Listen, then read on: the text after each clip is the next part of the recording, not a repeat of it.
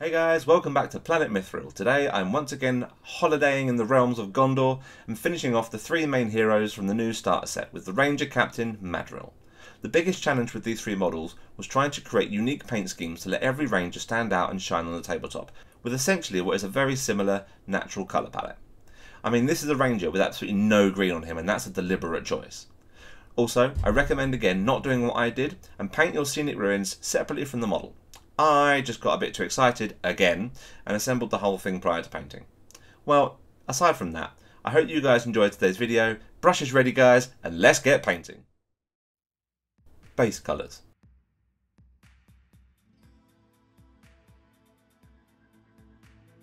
Well, I'm sure you can all guess what I'm starting with here.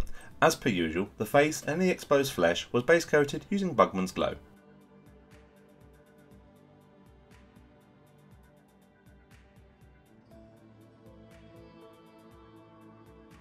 The hair was base coated using a few thin down layers of grey cere.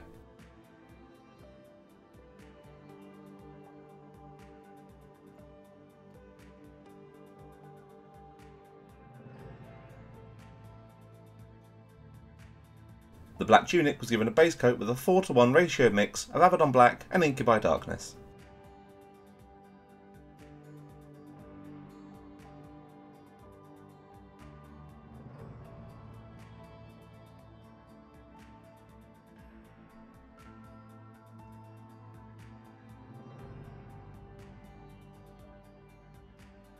The braces and brown leather areas were given a slightly more complex base coat consisting of a 3-part mix of Doomball Brown, Baraknar Burgundy and Abaddon Black in an approximate 3:1:1 ratio.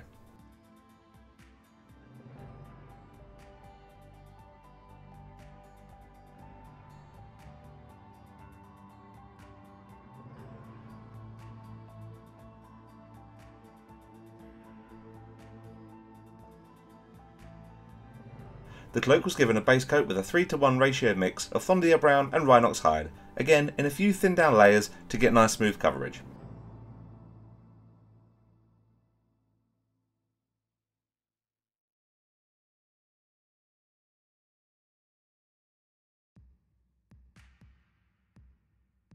The boots, trousers and sleeves were given a 50-50 base coat of Abaddon Black and Stormvermin Fur.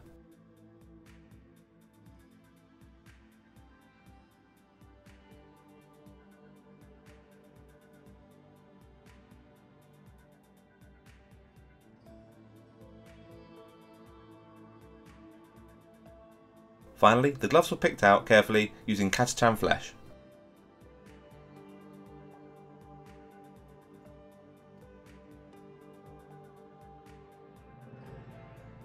Skin.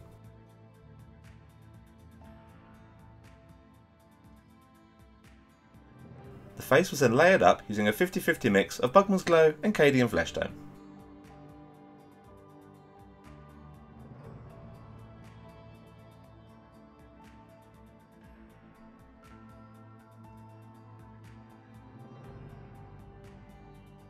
A thorough shade was then applied using diluted Reikland flesh shade, letting this sink into all the recesses.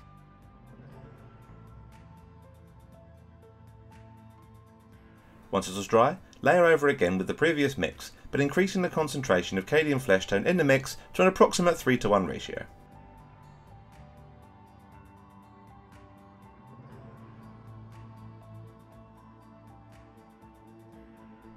Gradually working your way up to a highlight, initially using pure Cadian flesh tone.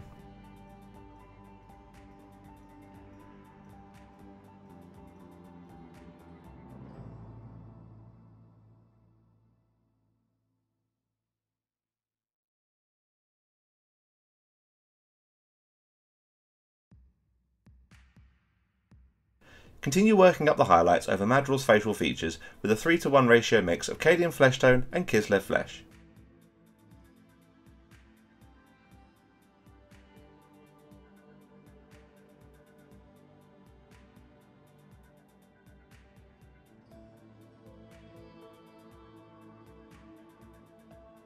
Gradually adding in Pallid Witch flesh to the mix for the final few highlight stages, pushing these as far as you want depending on how aged and how drawn you want Madril to be.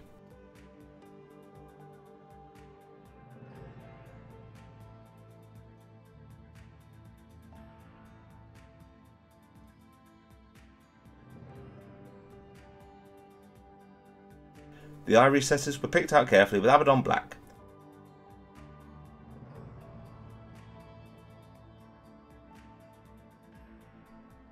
And then finished off with 2 dots of padded witch flesh either side.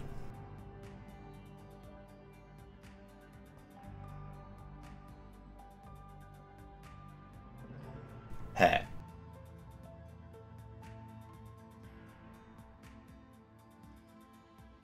The hair was given a shade using some heavily diluted Mechanica Standard Grey.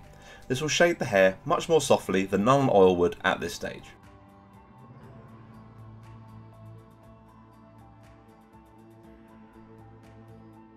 Once this is dry and you're happy with the tone so far, relayer over all the hair again using Grey Seer, focusing on creating initial definition throughout the scalp by picking out the individual strands of hair.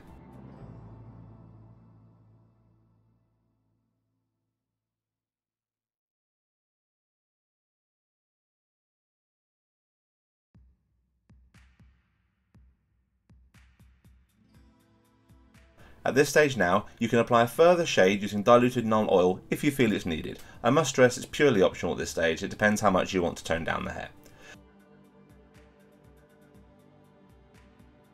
With your undertones and shadows in place, it's time to start layering up the hair now by using a 2:1 ratio mix of Grey Seer and White Scar, keeping the White Scar concentration at a minimum initially just to avoid overblowing the contrast between the darker greys and the lighter white at the moment.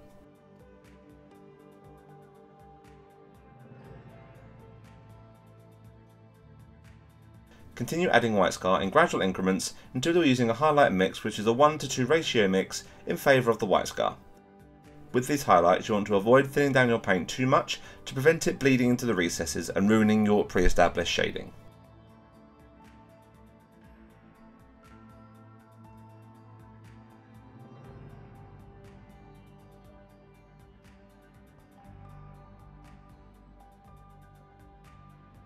Apply a final glaze to the hair with a thoroughly diluted shade of non-oil.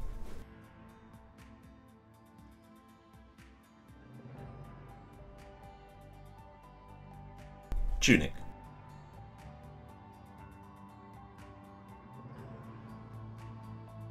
Apply a pre-layer shade to the tunic by adding Deepkin Flesh to the base coat mix in an approximate 3:1 ratio, favouring the base coat mix.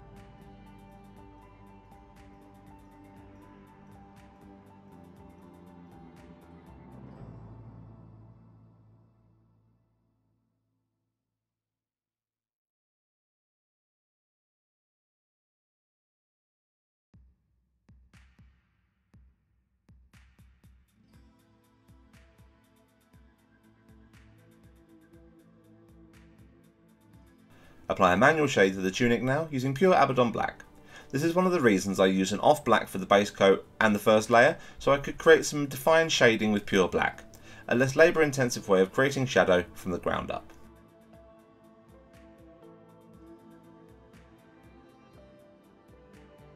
I'm now going to push the shading a little bit further by shading again with non-oil.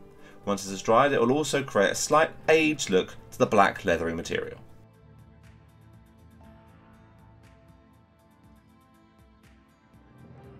Increase the concentration of Deepkin Flesh gradually now as you build up and progress through the layering stages. Again, as I say, keep the additions gradual so you don't overwhelm the tones of the black too early on.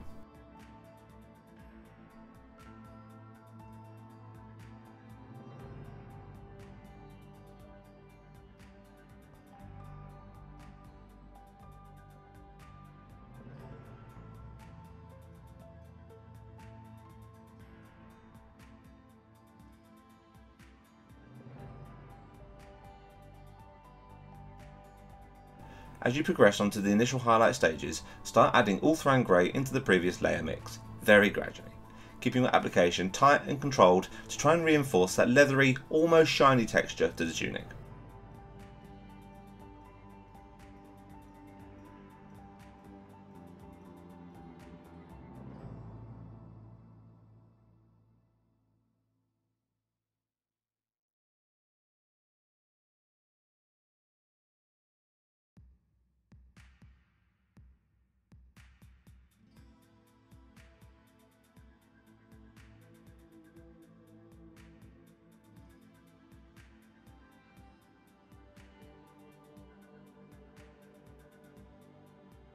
As you did with the layer stages, adding small amounts more all-thrown grey into the mix for the final few highlight stages.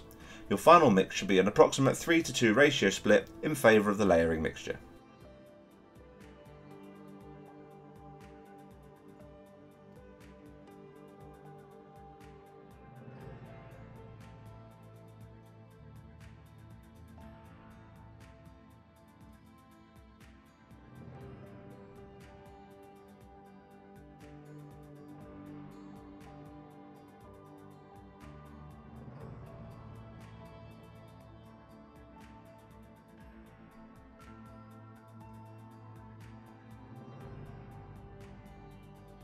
Now that you've finished the base tunic, it's time to paint the trim using the same mix as you did for the braces and other browns.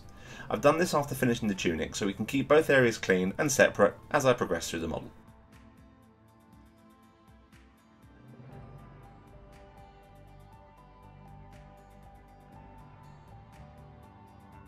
I'm going to be tackling the other browns as well as the trim at this stage to keep the tones and hues consistent. I'm going to start with an initial shade of all these areas using Agrak Surf Shade, again thinned down about 50% with Lamia Medium.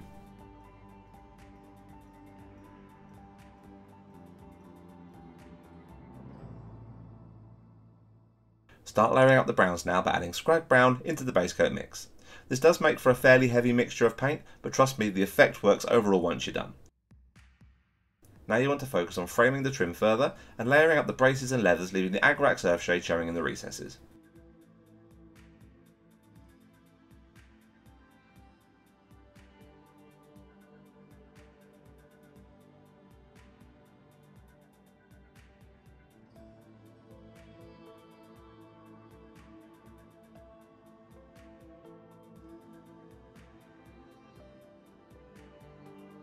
Okay, so now your blocking layer is in place, I'm going to start adding Cadian Flesh Tone gradually into the mix. This will complement the richness added from the Scrag, but also slightly desaturate the tones to give an aged and worn look to the brown leathers, and help give a spot colour in contrast to the very dark hues we've used so far for Madril's clothes.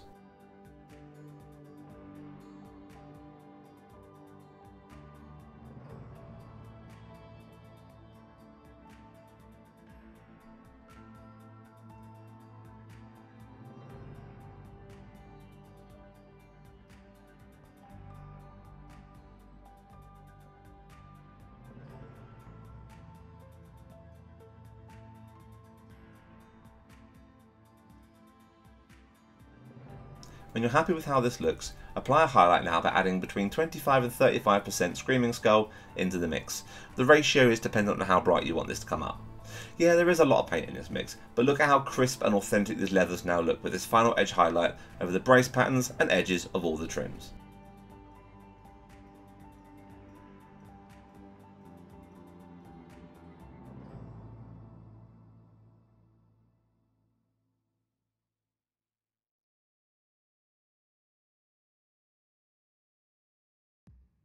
Finally, a targeted glaze of Seraphim Sepia was added to tie in all the layers and highlights together.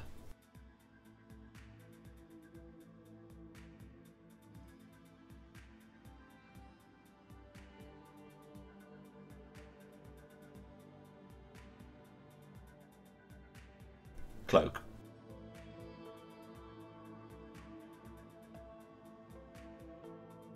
To begin with, a manual shade was applied to the cloak recesses using Rhinox Hide. The cloak has great definition over the surface, so placement here should be an absolute doddle. This is all the shading the cloak should need, but you can apply a wash of Agrak Surf Shade if you want to push it a little bit further. When you're happy with how the cloak looks with the shading in place, apply a blocking layer over the larger areas and folds of material using pure Thondia Brown. This has a nice chocolatey hue which will complement the mahogany of the other leathers and the more understated hues of the tunic.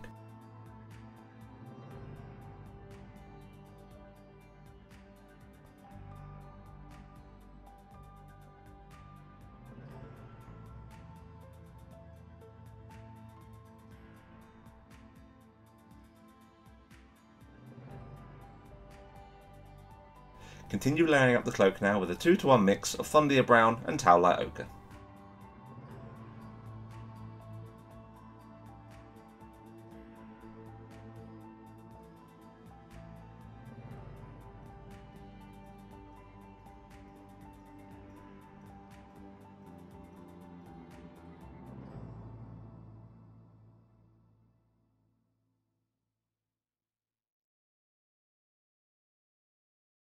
increasing the tallow ochre gradually for the final layer stages and the first initial highlight stages.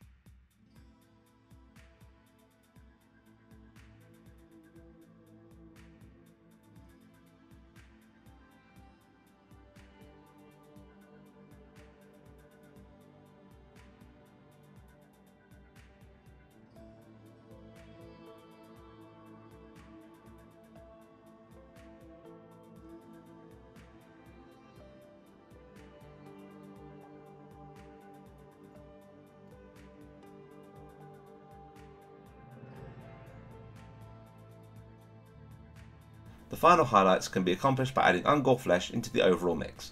Now you can push this definition as far as you wish at this stage by adding as much or as little Ungor flesh as you feel is necessary.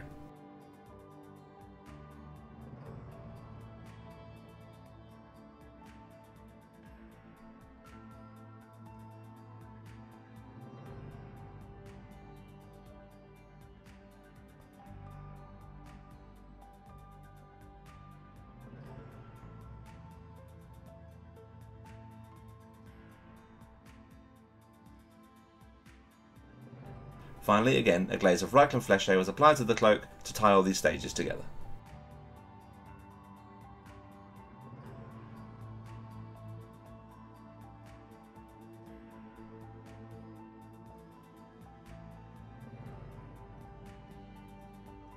Remaining cloth and leathers.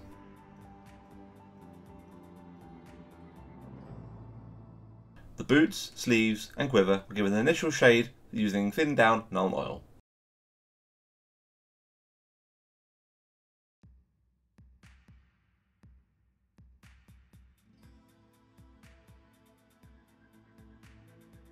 These areas were then layered up by increasing the amount of storm vermin fur in the original base coat mix.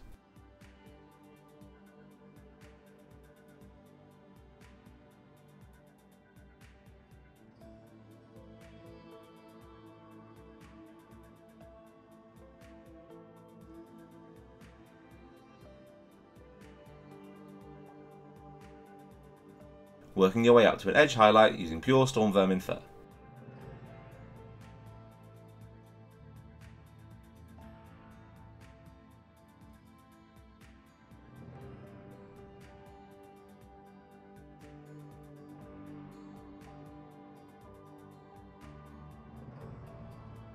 The gloves were given a layer using a 50-50 mix of Catajan flesh and Knight's Questor flesh, leaving the base coat showing between the finger recesses.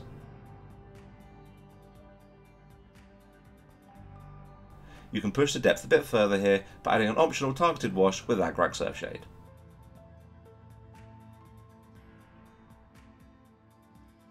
Followed by a targeted highlight over the knuckles and fingertips using pure Knight's Questor flesh.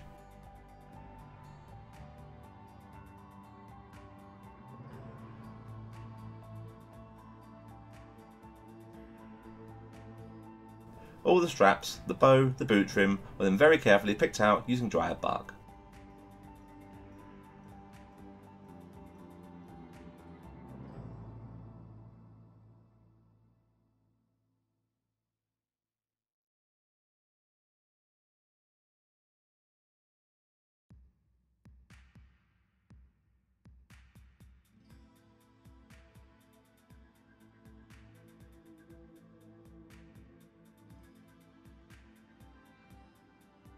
Then given a quick targeted edge highlight using Gawthor Brown on the upper and lower parts of all the straps.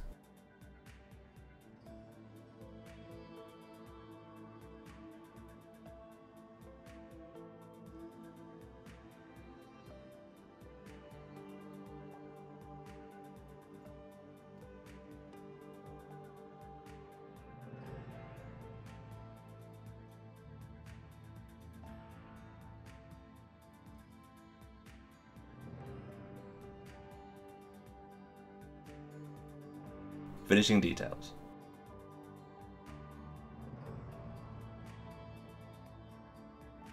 Carefully pick out any silver details, buckles and brooches using lead belcher.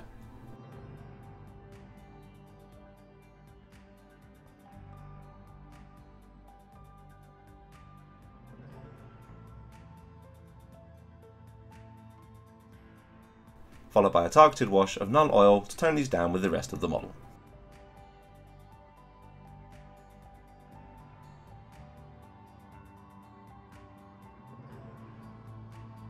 Apply an edge highlight now using Stormhost Silver to create some shine and glint to the metals.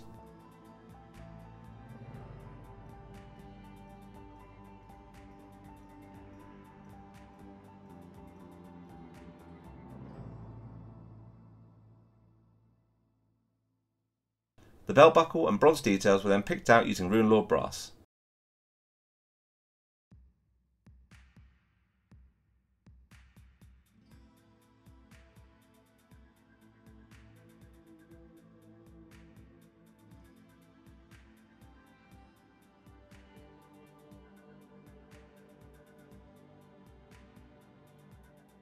Shaded down again as you did the silvers, but this time using Agrak Surfshade.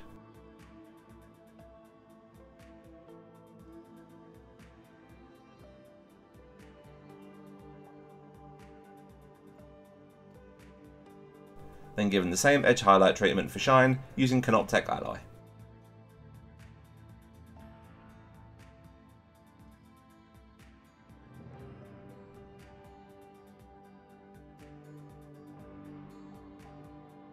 The fletchings in the quiver were carefully picked out using XV88.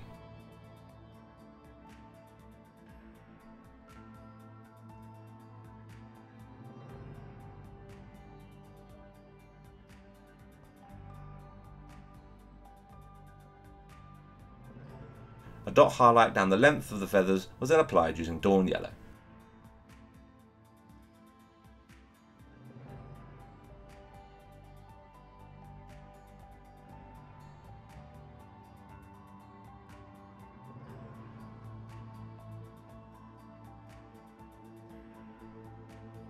Scenic Base.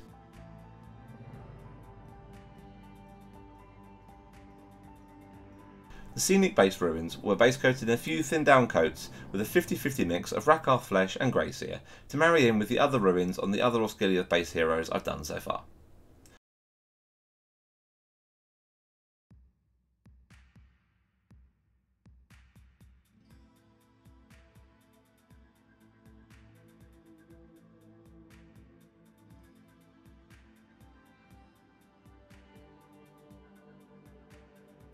A thorough coat of Basilicanum Grey was applied to the ruins now to tone them down and make them look grimy and aged.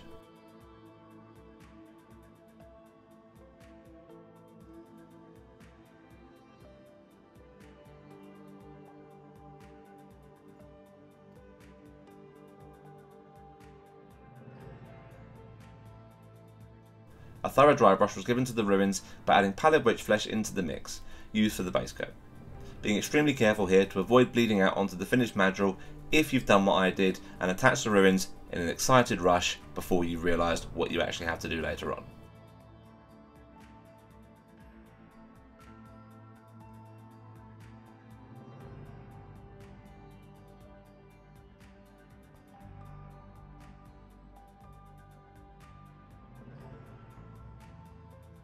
Add pallid witch flesh in increments and apply more highlight dry brushes until you're using pure pallid witch flesh to finish off the look of the ruins.